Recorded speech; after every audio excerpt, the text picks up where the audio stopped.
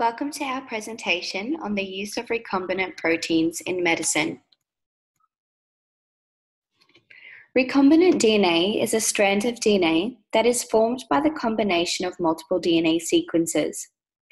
By using recombinant DNA technologies, scientists are able to create new DNA sequences that would not naturally exist under normal circumstances and environmental conditions.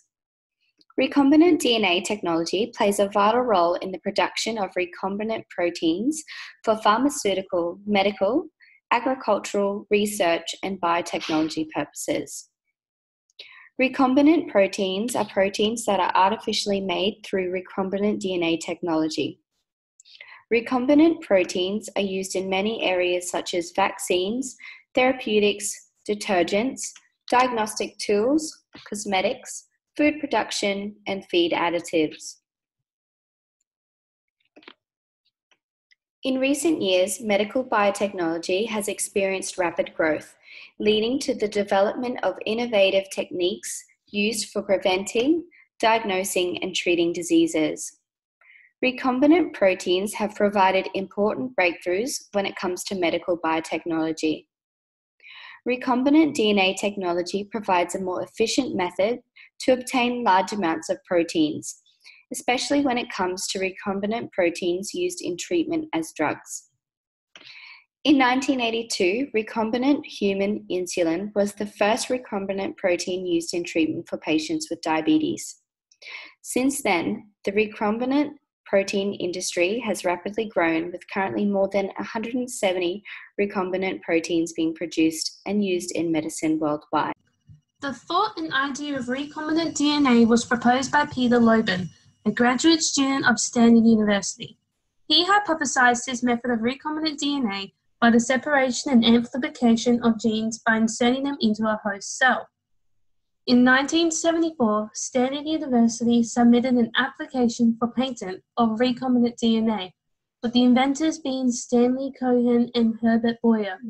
This was awarded to the pair in 1980. The major method used to produce recombinant proteins is gene cloning. In order for recombinant proteins to exist, recombinant DNA must be created first. Gene cloning is the process where a gene of particular interest is cloned out of DNA extracted from an organism. The procedure involves three major steps: cutting and pasting DNA, bacteria transformation and selection, and protein production. DNA is cut into fragments using a restriction enzyme. The fragments are then combined with DNA ligase, which creates a recombinant plasmid containing the desired gene. During bacterial transformation, plasmids can be introduced into bacteria such as E. coli. Through this process, bacterial cells are encouraged to take up foreign DNA through heat shock. These bacterial cells are plated and begin to grow into colonies. An individual colony contains a large quantity of identical DNA, which this is referred to as the DNA clone. From this, recombinant proteins are made and can be used for a variety of methods, in particular, medicine. So how do recombinant proteins work? Well, recombinant proteins are used for protein expression among various systems. After the production of recombinant DNA through gene cloning, the recombinant proteins are now ready to be expressed. Strategy used for recombinant protein expression involved transfecting cells with a DNA plasmid or vector containing the DNA template, as well as culturating cells so they can transcribe and translate the desired protein. The selection of a particular system relies on the protein type, its functional activity requirements, and the desired yield. One of the major expression systems used in medicine is the mammalian gene expression system. This is because the use of therapeutic proteins, which are used in medical practices, are produced in mammalian cells. Using this type of gene expression results in higher levels of post-translational processing and functional activity. Stable cell lines are used during this process, with plasmid transfection taking up to several weeks, while virus vector can infect cells within a few days.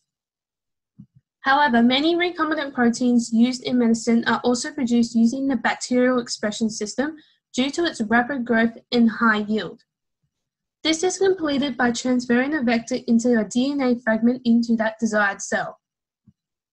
These recombinant proteins used in medicine are important therapies for a wide variety of diseases, such as cancer, anemia, and diabetes. The recombinant proteins that are mainly used in medicine are antibodies, hormones, and insulin. The number of recombinant proteins used for therapeutic applications has increased significantly over recent years. Many of the applications include complex glycoproteins and antibodies with relatively high production needs. These high demands have driven the development of a variety of improvements in protein expression technology involving mammalian and microbial culture systems. Recombinant proteins have wide applications in medicine, research, and biotechnology. The dysfunction of specific proteins are partially related to most human diseases. Therapeutic recombinant proteins have a significant role in the treatment for a variety of diseases such as diabetes, cancer, hemophilia, anemia, and infectious diseases. Some common recombinant therapeutic proteins take form as antibodies, hormones, enzymes, anticoagulants, and interleukins.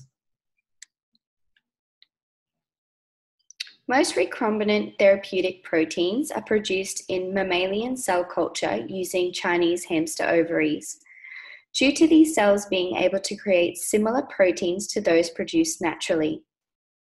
Bacterial cells like E. coli are commonly used to generate recombinant therapeutic proteins due to well-characterized genetics, rapid growth, and high yield production. Other varieties of alternative expression systems are also being developed. Insulin was the first recombinant protein produced for therapeutic use. Before production, diabetic patients were forced to rely on insulin purified from the pancreas of pigs and cows. Occasionally, this resulted in serious immune reactions.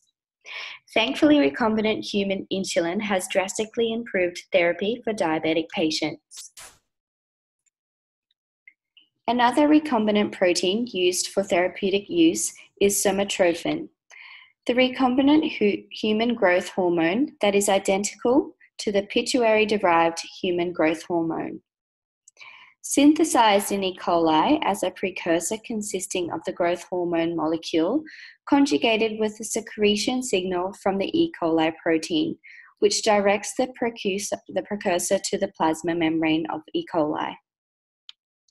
Somatrophin is used for the treatment of growth failure from chronic renal insufficiency, endogenous growth hormone deficiency, and in some cases, it is a treatment option for Turner's syndrome.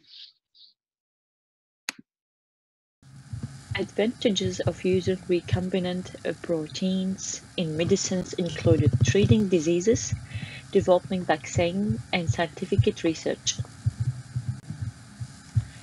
In terms of treating diseases, recombinant proteins in DNA extract from humans or animals, for example, insulin can be used to treat diabetes. In regards to developing vaccines, recombinant proteins, for example, hepatitis B proteins, are used in vaccines which now contain only a very tiny amount of protein from the virus rather than the entire virus itself, which pose no risk of infection unlike the virus itself. In addition, another adventure is in scientific research, as recombinant proteins can now be produced as well as isolated with a greater ease than traditional methods, thanks to technology which also allows the purification of large quantities of protein for study or investigation to be possible. Shortcomings or disadvantages of using recombinant proteins in medicine included scientific side effects, it taken very high doses and short tissue half life or very small exposure periods, which does not make it viable for real-world applications.